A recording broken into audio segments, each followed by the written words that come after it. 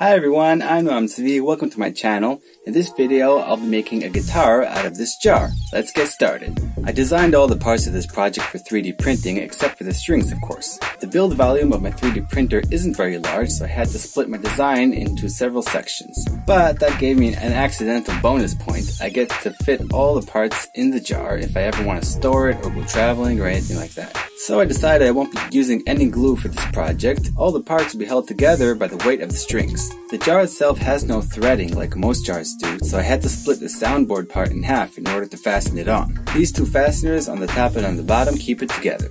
So the neck of the guitar won't bend from the pressure of the strings, I added a steel rod straight through the neck. It makes it pretty strong, but then the parts start to swivel on themselves. So I added these rectangular parts between the sections. In this way I put all the parts together. To hold in the saddle and the nut, I added a groove for each one. I made this interesting look for the headstock. I wanted to look a little bit less standard. These tuners here are very simple, they're just held in by friction. So far they're working pretty well. For the strings, I added this piece in the back to hold them in. I just tie them in place, and on the other end I added little holes in the tuners so they'll hold on to the string. Then you just need to start tuning it. And that's it, it's ready. I present to you the GUIJAR.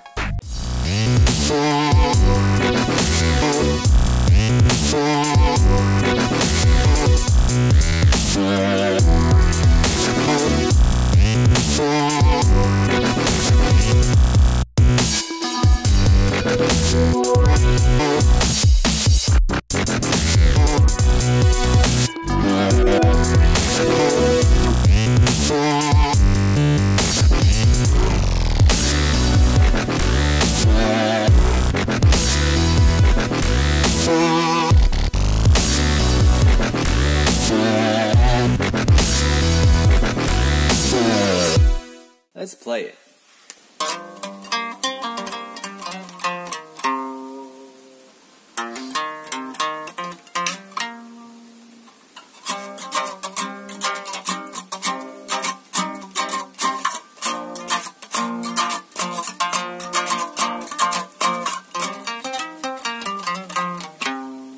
How do I think it sounds? It's the best sounding jar I ever made.